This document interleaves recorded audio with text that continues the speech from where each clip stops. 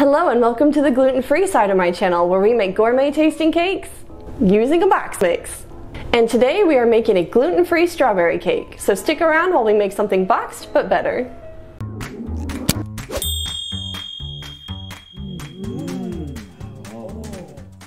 The first thing we are going to do is prepare two 8-inch round cake pans. You can buy a special gluten-free spray to spray your pans with, however I'm going to show another alternative. I have greased my pan with some regular canola oil spray, and now I am lining it with parchment paper. I cut one 8-inch round circle to fit in the bottom, and then 2 strips of parchment paper to stick to my sides. The canola oil will help it to stick like a natural glue. For my second strip of parchment paper, I sprayed where it will overlap with the first parchment paper to help hold it down. After your cake bakes, the parchment paper peels off so easily. This technique works really well. Repeat the same process with the other 8-inch round pan, and then set them to the side while we make our gluten-free strawberry cake batter. In a large mixing bowl, we are going to add 1 gluten-free yellow cake mix, 2 tablespoons of strawberry gelatin mix, 4 large eggs, 1 1/3 cup of strawberry puree.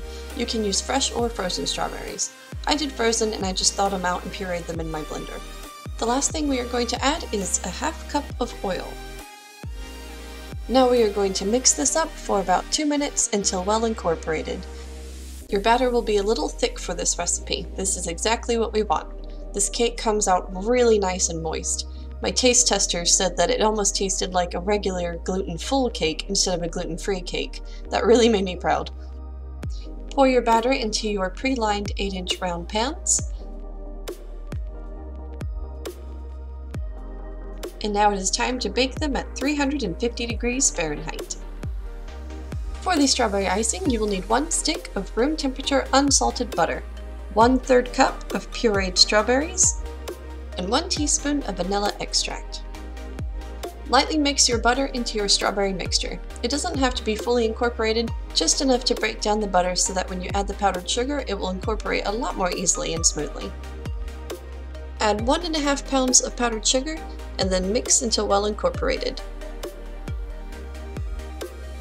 And as usual, don't forget to scrape down the sides of your bowl as needed to make sure that all of the powdered sugar and ingredients mix together evenly.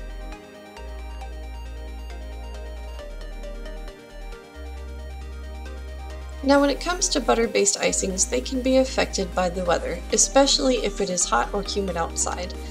I'm checking the consistency of my icing because I noticed it was a little thicker than the last time I made it.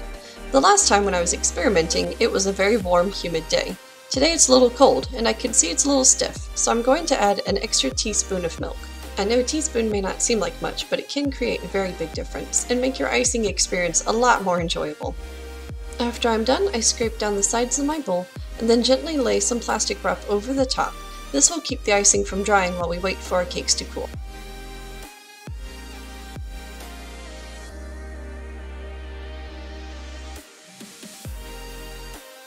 It has been 35 minutes and our cakes are done. There are 2 ways to check to make sure they are done. The first is the poke test. Simply poke with your finger, and if it does not leave an indent, it is done. The other is the toothpick test. Insert a toothpick, and if it comes out clean, you know your cake is done. Now we will let it cool. This part is optional, but I would like to decorate the top of my strawberry cake with fresh strawberries. However, when working with fresh fruits, they will dry out unless you do something to preserve them. There are different preserving methods you can use, but the basic point is that you just need to coat your fruit in something so that it will lock in the moisture and they won't dry out. Since I had strawberry gelatin on hand that I was using in my cake, I decided to use the leftover gelatin to make a jello mix. I dissolved 1 tablespoon of gelatin mix into 3 tablespoons of boiled water. Then I dipped my strawberries into them and refrigerated them for about an hour. This gives a perfect coating and also a nice little shine to the strawberries. Now it is time to fill and stack our cake layers. Simply peel off your parchment paper. Told you it would come off easily, didn't I? And now we are going to build a dam. That's right, a dam. We are going to make one out of icing. I'm using this piping bag with a star tip. You could just use one with a regular hole, it doesn't matter. And I'm going around the outer circle of the cake, leaving about a 1/4 inch gap between the complete outer edge of the cake. This is because I would like to cut off the edges after stacking them to smooth off the sides before decorating. After I've made my little icing jam, I'm going to now add my strawberry jam. Put several spoonfuls on top of your layer, and then using the back of your spoon, smooth it out to the edges of your icing.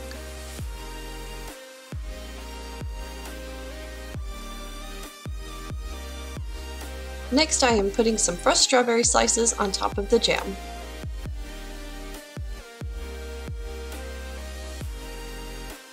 When you have finished, put on your second layer and refrigerate for about 10 to 20 minutes to help the icing to firm up.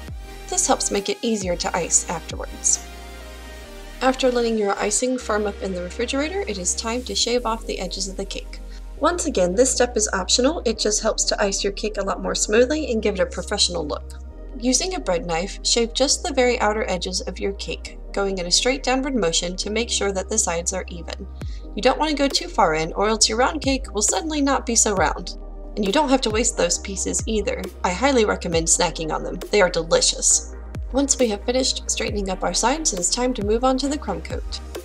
The crumb coat is exactly what it sounds like. It is a thin layer of icing used to catch the crumbs before giving your cake its final layer of icing. If you are a beginner, it helps to put about a half cup of strawberry icing in a separate bowl and add another half teaspoon of milk and mix it in. This will help to thin out your icing and make using it for a crumb coat a lot easier to work with. After you finish your crumb coat, place your cake in the refrigerator for another 10 to 20 minutes to let the icing firm up. Then we can do our final layer of icing. Now it is time to ice our cake. Get a generous dollop of icing on your butter knife or decorator spatula and spread it onto your cake by holding your knife or spatula at a 45-degree angle. This will help to push the icing across the cake instead of dragging it, and will prevent crumbs from happening.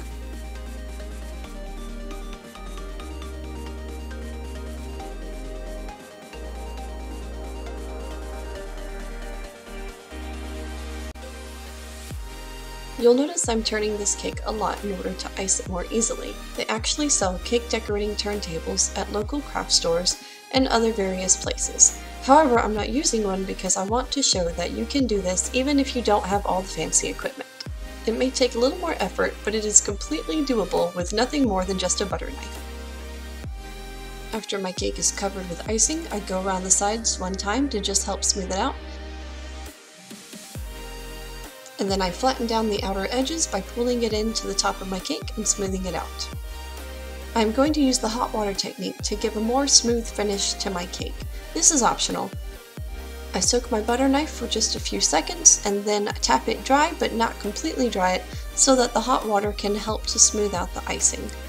I'm just going over very gently, I'm not bearing down hard at all. If you notice that your icing is starting to stick to your knife, dip it again and repeat the same process.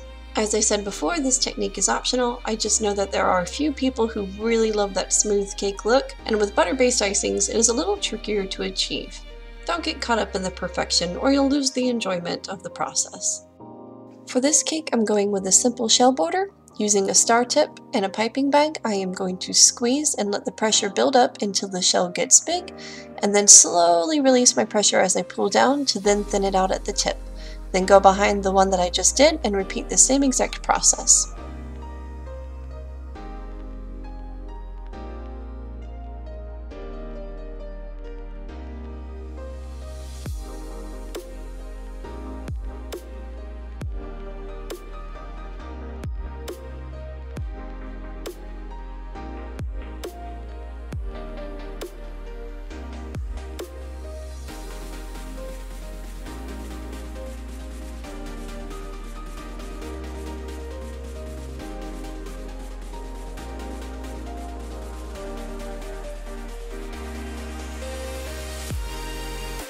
And there you have it, our delicious gluten-free strawberry cake. Thank you for joining me. I had a wonderful time and I hope you did too. If you have any questions, feel free to ask them in the comments section below and I will do my best to answer them, and I will see you next time on Boxed But Better with Genna. Oh no, my egg is stuck. Ah, it's stuck. Oh no! Look what it did.